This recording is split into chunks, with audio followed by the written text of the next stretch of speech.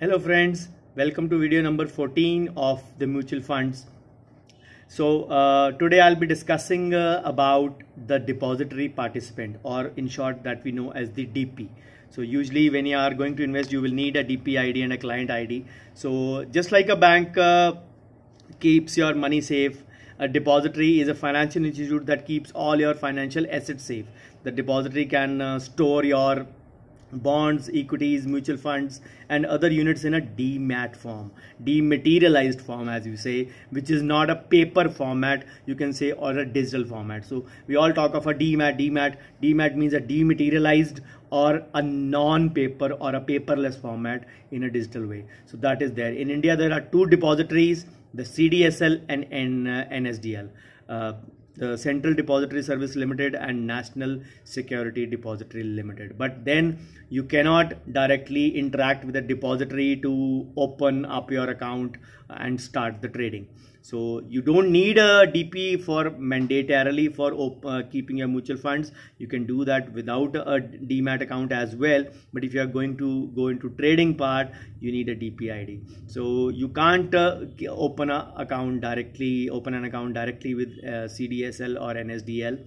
So similar in the way that you cannot open your bank account with RBI, you have to open up with your branches. So similarly, in the say trading or the stock exchange world, you cannot open up an account with the SEBI also, the Securities Exchange Board of India. So that is where the role of depository participants or DP comes in. So they don't only make your work easy and manage the exchange, but also you get multiple options to go for.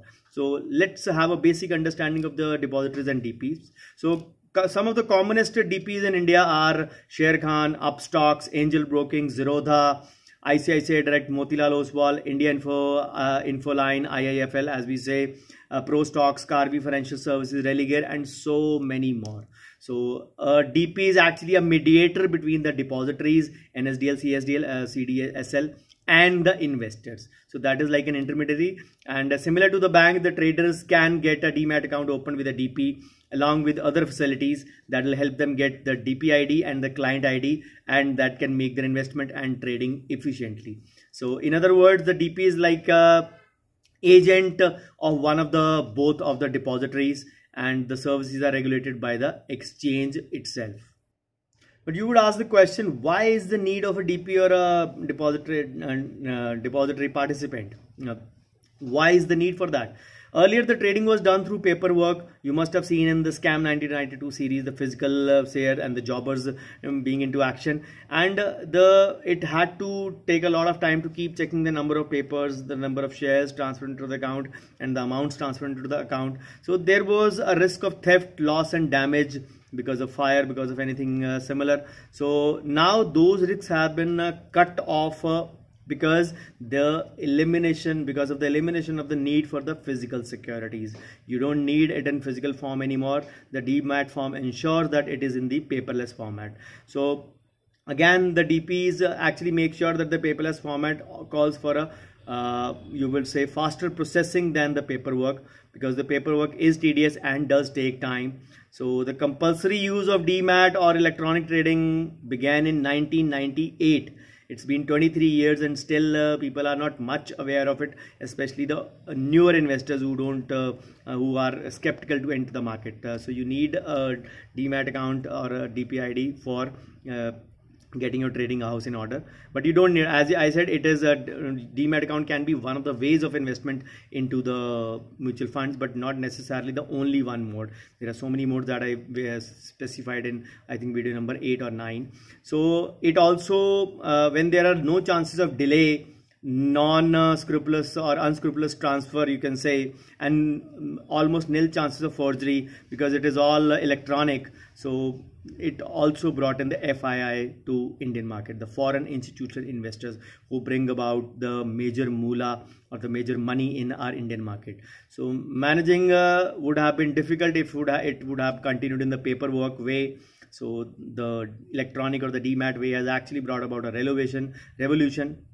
When the transactions are managed electronically, surely there are so many people who can manage the investments and the stocks very, very effectively. So who can be a depository participant as per the SEBI norms?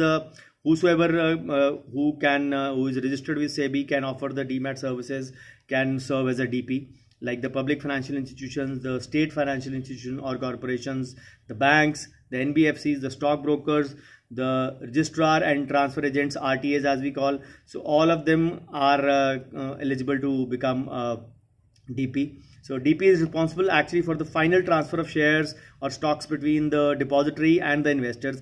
It can not only be shares, it can be bonds, equities, mutual funds as well. So it is an electronic record. So the investor receives a confirmation with a message of the transaction with the exchange and the way the transaction happens. So in the similar way, the account will be with the CDSL and NSDL, but the DP would act as an intermediary. So you can list out any the cities where there is a local stock exchange. You can open up a DP account with a local stock exchange as well. Other than the ones I mentioned, Zerodha, Sharekhan and all those guys, the people like Master Trust, Master Capital, Master Gain, they also act as DPIDs, depository participants, wherein you can invest through them. So whatever the transactions you make, if you don't make any transaction in the year, usually the standard Demat charges are 354 rupees, 300 rupees plus tax, 18% GST payable to the DP if you don't make any transactions. So if you are doing trading, or if you give them say any commission in the year, so obviously then you will not be incurred those charges. These charges are in those cases where you have the transactions not being done in the whole year. So for example, if you have stocks in your portfolio, in your DP, if the value of stocks is there, so then the DP won't debit that amount of 354.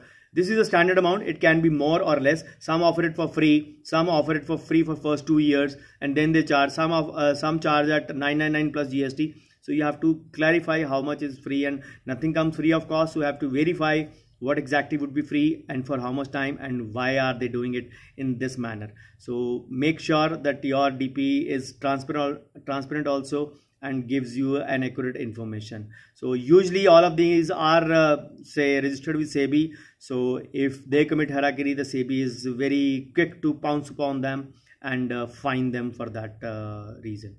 So guys, thank you so much for watching this video, and I shall be back with video number 15, technically supposed to be the last of the day, in a short while from now. Thank you so much.